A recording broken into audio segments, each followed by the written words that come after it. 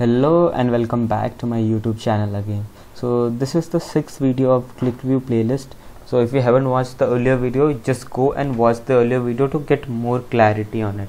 So in this video we are going to learn how to import a dataset in a QlikView, and the dataset will be this one. So we had a dataset called bookshop, in which we have almost like 1 2 3 4 5 6 7 8 9 10 11 12 13 tabs, but we are not going to update all the tabs, but I will show you like how to update one or two so that you can get like clarity and you can do the same for others if you want to. And if you want this dataset to work on, I will put this in my GitHub and put the link in the description so that you can use this thing.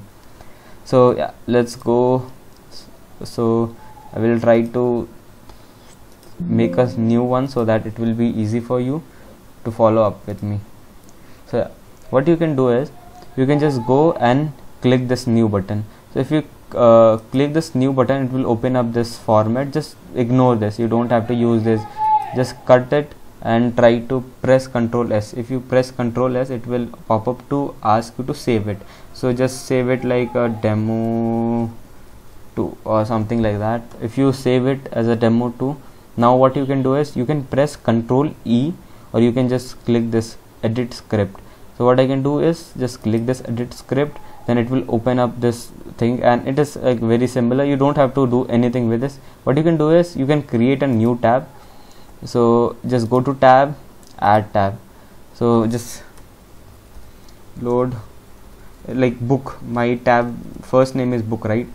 If you go here, the first tab being book, so I'm loading the book data. So what I will do is, if by / you can add comment.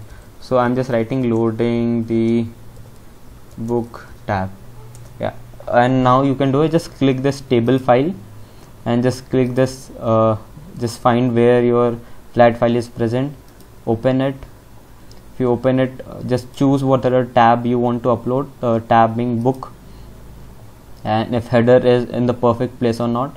So it is perfect, so no need for it. If you press next, it will ask you to transformation. If you press next, it will ask you to type of table there. So the one important thing I want to call out here is the cross table. If you don't know about cross table, then you can see like, so cross table like sort of look like this, where we have something on the column level and something on the row level, which combinedly define a value. It's like desktop and organic search. Like there are 25 values where there is desktop and they have searched organic search, and the paid search is 20 in the desktop, email is 35 in the desktop, and display is 20 in the desktop. So it sort of look like this, the cross table. So yeah, so I don't think like we need any kind of transformation here, so I press finish. You can do is so QlikView is smart enough to identify the type of file and make your code look like this. So it means that this is the location where I am uploading the dataset from, and we have embedded labels into this, and the best thing we can do is we just click on the top and write book and this colon. So this is the table name we are giving, book, and we are loading book ID, title, author ID from this location. So now book is loaded. What you can do is just control, if you click this button, it will save it, and if you click this reload, it will load your data into your main file, like into your QlikView. So if I click load, so now you can see that these 3 fields are available.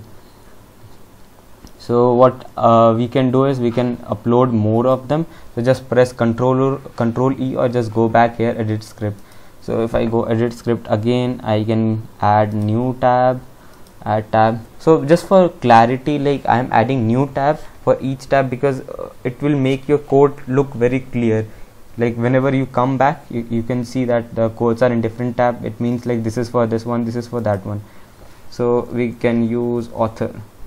So this is for author, again the same thing, click table, data source, just book, where is your author.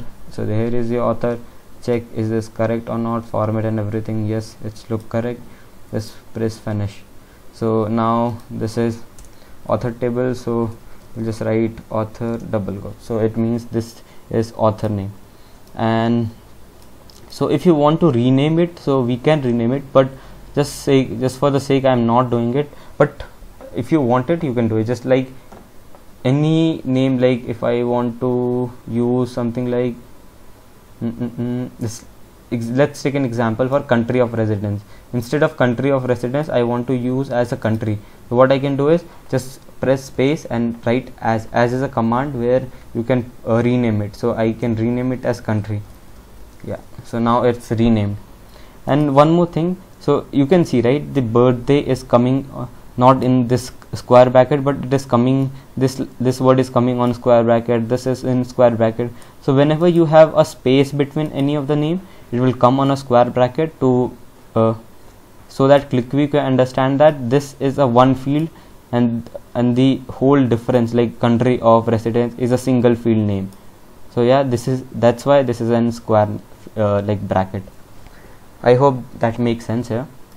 Yeah, and similarly again we can save it and we can reload it. Now you can see that we have author ID, birthday and everything. If I cancel it and I press Ctrl T, so if you remember, I gave you a shortcut called Ctrl T, or you can just go there, or you can press Ctrl E, or you can directly go to edit script, and you can, on the top you can see this table view. So now you can see that this author and this book are connected by author ID, right? So you can add as much number of tab you want from this data set, and you can explore more. So yeah, in the next video I have some visuals that I was doing something on, so I will walk you through with that so that you can get more clarity, and I will like talk about different type of sheets property that do we have and how can we use them. And in the next video we can talk about what is the difference between set and let. So that's the two important word, because if you remember, this is, if you go to main, you can see here set. So what is the difference between set and let? In the next video we will cover that. So thank you so much for watching this video. Thank you and have a nice day. Bye.